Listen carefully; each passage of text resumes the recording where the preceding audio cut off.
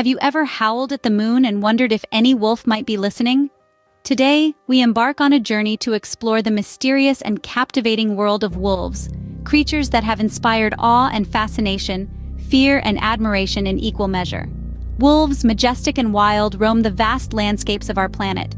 From the frigid tundra of the Arctic to the dense forests of North America, the rugged mountains of Europe to the sweeping plains of Asia, their haunting howls echo across these diverse habitats. They are a global symbol of the wilderness, embodying the spirit of freedom and the untamed wild. There are several species of wolves, each with its unique characteristics. The gray wolf, the largest of the species, is known for its powerful physique and keen hunting prowess. The red wolf, smaller and more elusive, is a master of stealth and camouflage. The Ethiopian wolf, slender and fox-like, is a specialist hunter of rodents on the high-altitude grasslands of Africa. And then there's the Arctic wolf, an incredible survivor in the harsh polar environment, its white coat a testament to its adaptation to the extreme cold. Yet, despite their widespread distribution and varied species, wolves are often misunderstood. They are portrayed as villains in folklore and popular culture, their image tainted by myths and misconceptions. They are neither the mindless predators nor the ruthless killers they are often made out to be. They are intelligent social creatures, living in tight-knit packs and displaying complex behaviors. Wolves are more than just symbols of the wild. They are key players in the ecosystems they inhabit, their role extending far beyond the hunt. They help maintain the balance of nature, their presence signaling a healthy environment. So let's shed the cloak of fear and misunderstanding that often surrounds these magnificent creatures. Let's step into their world, listen to their howls, and understand their lives. If you think you know wolves, prepare to be amazed as we dive deeper into their world. Did you know that wolves live in packs with a complex social structure? Let's delve right into the fascinating world of wolf packs. A wolf pack is not just a group of random wolves coming together. It's a sophisticated society with clearly defined roles and a strict hierarchy. At the top of this hierarchy is the alpha pair, often a male and a female, who lead the pack. They are the decision makers, the planners, the ones that guide the pack on hunts and decide when to move from one location to another. Then we have the beta wolves. They are the second in command, the trusted lieutenants of the alpha pair. They not only help in decision-making, but also maintain discipline within the pack. The beta wolves are the ones who would step up to become alphas if something were to happen to the current alpha pair. At the bottom of the pack's hierarchy are the omega wolves. They are the lowest-ranking members and often the ones who eat last at a kill. But don't let this fool you. Omega wolves play an essential role in maintaining harmony within the pack by diffusing tension and preventing fights. Communication between wolves is a blend of vocalizations like howls and growls as well as body language. A wolf might show submission by tucking its tail and flattening its ears, while a dominant wolf might stand tall, with its tail held high.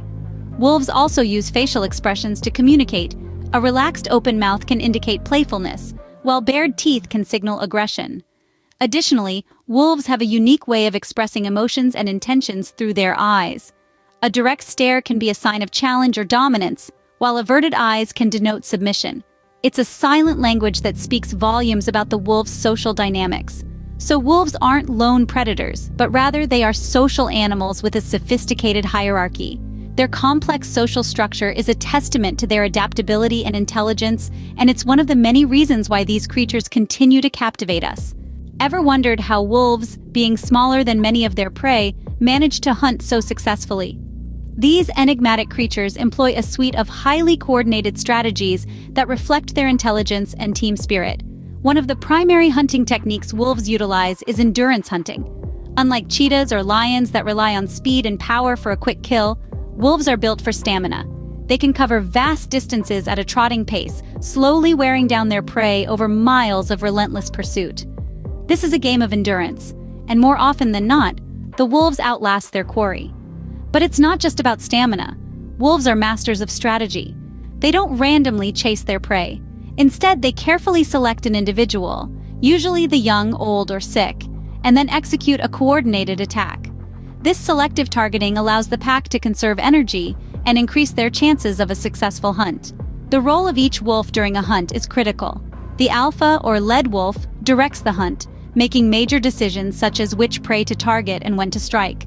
The beta wolves, second in command, support the alpha. often taking on the physically demanding roles of chasing and cornering the prey. The Omega wolves, the lowest-ranking members, often hang back during the hunt, joining in only once the prey is worn down or killed. It's this remarkable teamwork that makes wolves such effective hunters. Each member of the pack knows their role and plays it to perfection, working in harmony to ensure the survival of the group. They communicate with each other using body language, vocalizations, and even scent marking, synchronizing their efforts to take down prey much larger than themselves. In the harsh wilderness, hunting is a matter of life and death, and every hunt is a testament to the wolves' intelligence, endurance, and teamwork. They are a marvel of nature, a symbol of the wild, embodying the raw, untamed spirit of the wilderness. Despite their size, wolves are formidable hunters thanks to their intelligence and teamwork. Can the presence of wolves change rivers? Sounds absurd, doesn't it? Yet, it's a truth rooted in the intricate tapestry of our ecosystem. You see, wolves aren't just predators, they are an integral part of maintaining the balance of nature. Let's take a journey to Yellowstone National Park, where in the mid-90s, wolves were reintroduced into the ecosystem after an absence of nearly 70 years. This reintroduction wasn't merely a nod to conservation efforts, but a move that brought about a cascade of unexpected yet positive changes. You see, before the wolves' return, the elk population had exploded, resulting in overgrazing. This overgrazing drastically affected the vegetation, leading to soil erosion and negatively impacting other species. However, with the wolves back in the picture, the elk population was kept in check. The reduced grazing allowed the vegetation to recover, leading to a domino effect of positive changes. As the trees grew, they provided homes for various birds and beavers. The beavers, known as ecosystem engineers, further helped to restore the landscape by building dams. These dams created habitats for otters, ducks, and fish. Moreover, the improved vegetation helped stabilize riverbanks, which in turn changed the flow of rivers, making them less meandering. The return of the wolves even impacted scavengers. The remains of wolves' prey provided food for bears, eagles, and ravens. This increased biodiversity and brought a new equilibrium to Yellowstone's ecosystem. This phenomenon is known as a trophic cascade. It demonstrates the interdependence of species within an ecosystem and the profound effects predators can have on their environment. So, to answer our opening question, yes, the presence of wolves can indeed change rivers. They guide the rhythm of life around them, shaping the land and the lives that inhabit it.